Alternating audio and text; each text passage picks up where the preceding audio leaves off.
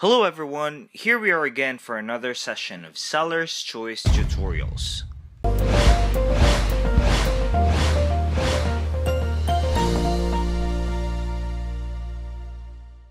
In this tutorial, we will learn how to install the HubSpot tracking code on a Shopify site. There are still some who prefer using the Shopify website. You can't blame them. It is definitely easy to use and very user-friendly. Even after you have integrated your Shopify to your HubSpot, you need to install a tracking code to monitor how well your website is performing.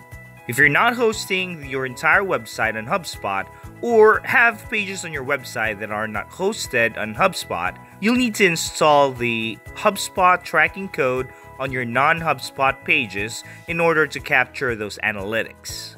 The HubSpot tracking code helps you monitor how well your website is generating traffic and leads.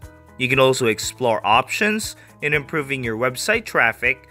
You will also gain sophisticated lead intelligence that enables you to turn more website leads into customers. So let us walk you through on how to install this tracking code on Shopify. So let's get started. Don't forget to hit the subscribe button. You need to log in first to your HubSpot account to get the tracking code. Go to www.hubspot.com. On the HubSpot dashboard, click the Settings cog located on the top right of the page. On the Settings page, click the Reports section drop-down on the left and select Tracking Code. On the Tracking Code installation of the Tracking Code tab, you should see the Embed code. That is the code that you need to copy.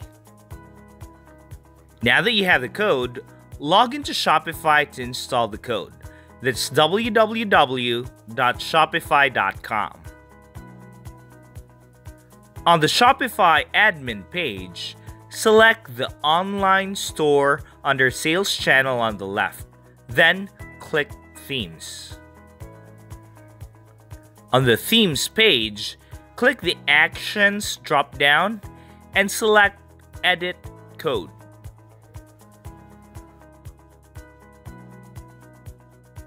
Look for the theme.liquid on the search bar and select it on the results.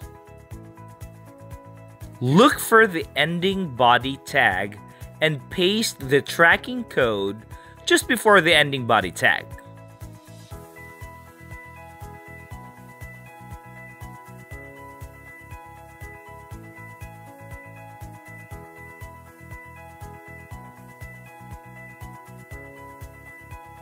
So it should look like this.